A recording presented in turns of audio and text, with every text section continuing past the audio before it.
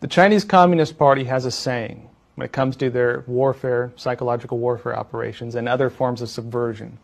Strangle you with your own systems. In other words, observing how different countries operate, what is controversial within their systems, how does their system function, how can we use those systems to twist things around, to cause chaos, to mess things up, to use it against them. You say you believe in free speech? We'll have protests in your own backyard calling you out. You say you believe in free press?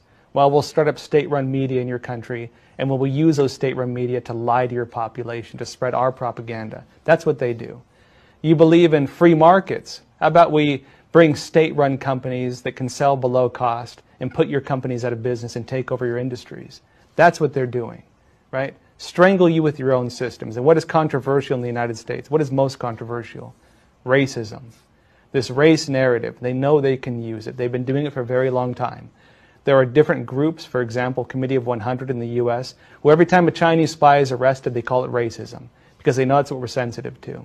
The Chinese military has a doctrine on this, the three warfares doctrine. Psychological warfare, media warfare, and legal warfare.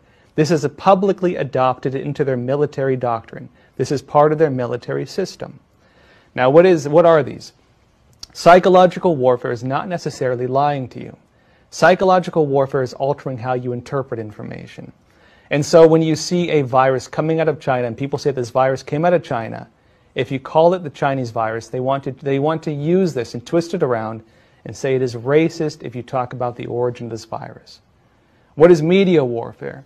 Media warfare is the manipulation or control of outlets of information, not just news outlets, but say social media, online platforms, the ability to speak openly.